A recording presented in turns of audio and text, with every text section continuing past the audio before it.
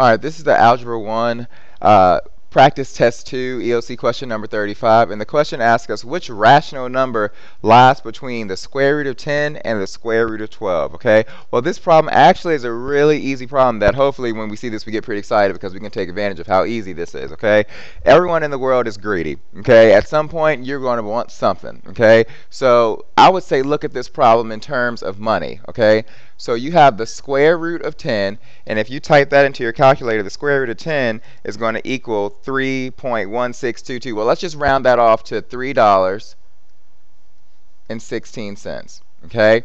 And then when you plug in the square root of 12 into your calculator, you're going to get $3 or 3.46, $3.46. Okay?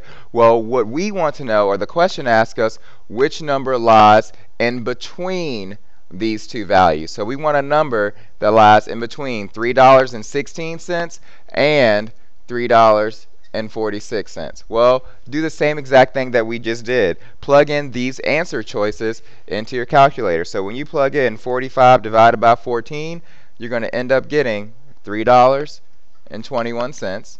Okay? Then try 47 divided by 13. You're going to get $3.62. When you plug in C, you're going to end up getting $2.47.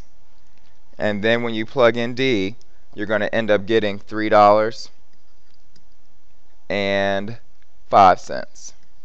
Okay? And you're trying to find out or figure out which one of these numbers is in between $3.16 and $3.46.